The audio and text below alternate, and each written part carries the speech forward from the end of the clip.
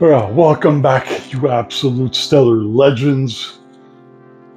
So in today's video, we are going to be talking boot, the Nintendo Switch, and more importantly, the reason why I decided to make the switch from PlayStation and Xbox and go PlayStation 5 and Nintendo. A little bit of a backstory. So I'm a lifelong Super Mario fan. I grew up playing the Mario games. Super Mario Sunshine was my favorite 3D Super Mario game. Super Mario World was my favorite Super Mario game. Mario Land 1 and 2 were my favorite portable Mario games. So once I started working, I stopped playing Nintendo and I switched to the more mature consoles, which were the PlayStation 1 and the Xbox. That massive 10-pound console that had a warning: careful not to place the Xbox on edges of tables because it's heavy enough to crush a small infant. I remember reading that in the instruction book. So all these years, every time a new PlayStation came out, PlayStation 1, PlayStation 2, PlayStation 3, 4, PlayStation 4 Pro, PlayStation 5, I would get the latest consoles. Same thing for the Xbox as well. So Xbox 360, Xbox One, and then Xbox Series X. I got all the high-end consoles because they were great consoles and I very much enjoyed them. Last year, I decided I had enough with Microsoft and especially Xbox, with the way they were treating fans and the quality of the games they were releasing. I got very, very fed up with how Xbox was treating the player base, so I decided I was gonna patient out whatever games were coming out. If the games were good, I was going to continue with it, and I also had Game Pass. So I was growing more and more disillusioned with Xbox as time was going, and then Redfall came out, and it was a complete disaster, a complete disappointment.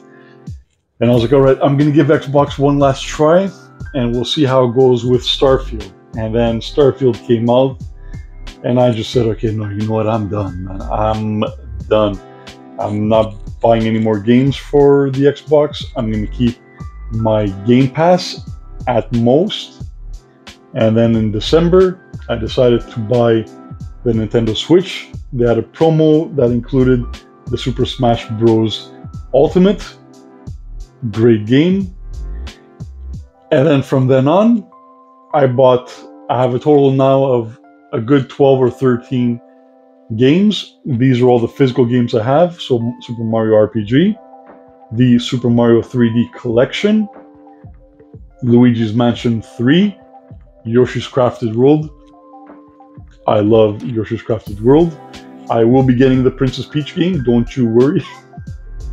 Bayonetta 3, Metroid Prime Remastered. Sorry, Bayonetta 2, Bayonetta 3, Mario Kart 8 Deluxe, and Super Mario Odyssey. And then I have a couple of digital games, the Super Mario 3D World with Bowser's Fury, and one more. And I'll be honest with you, man, like it's really interesting. I don't know what it is about, especially Mario games, like Mario branded games, like the official Nintendo games. They just feel good playing. Like they make you feel like, they kind of make you feel happy, like actually playing the games. I don't know what it is. Maybe it's the nostalgia that automatically kicks in because I'm revisiting like my childhood and the games that I grew up with the franchise. I grew up with Super Mario, and even though the games don't drop in price, I have no problem picking up whatever new game comes out, especially if it's a Mario brand. I haven't purchased the Thousand Year Door. I'm not really interested in that one. It doesn't really speak to me. but whatever does speak to me, I will be getting. One of the next purchases I'm going to make is also going to be Super Mario Wonder. So the other reason why I bought it is because my nieces are growing up. Lily is 10 years old. She's going to be 11 in October. Iris is turning, holy smoke, she's turning 7 in, wow, in about a month at the end of July. So I thought it would also be a great, we already are close, I thought it would be a great bonding experience getting the girls to play the Nintendo Switch games with me. They've played so far the Yoshi's Crafted World. They played Princess Peach Showtime, the demo, but don't worry about that. They've played Super Smash Bros.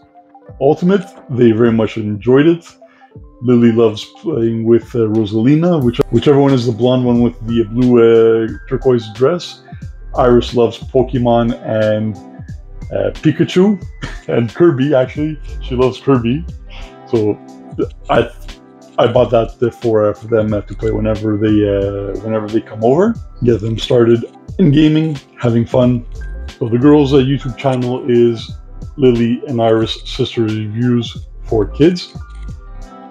Here's their channel. Here's the name of it. Check them out. They're almost at 50 subscribers.